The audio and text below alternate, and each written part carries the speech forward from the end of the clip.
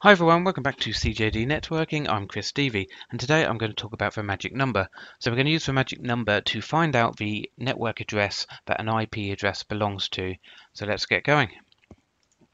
So on here, we're going to have a number for our IP. So we're going to 192.168.0. Let's go with 134.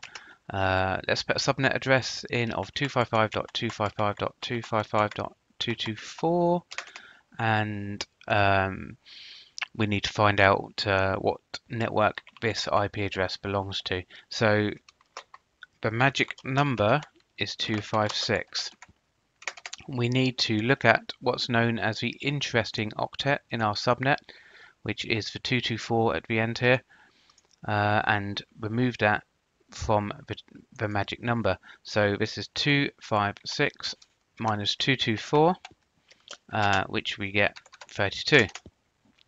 Now we can go through our networks and increment by 32 and find out what this falls into. So we can go 192.168.0.0 for our first one, and we can go 192.168.0.32 and so on. So if we just now do a K13 there plus 32, and we'll just go for an increment by 32 here. We'll need to go down to here because we can't go above 255, and we can see that 134 is bigger than 128 but before 160.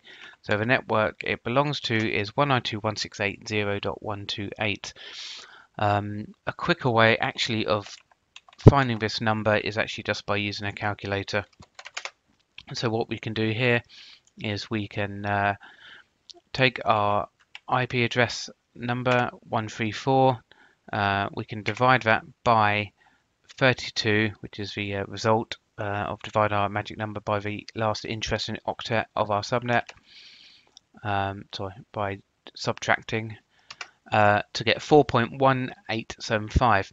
Now what we do is remove the 1.875, so we're left with 4. So if we do 4 and times it again by 32, we have 128.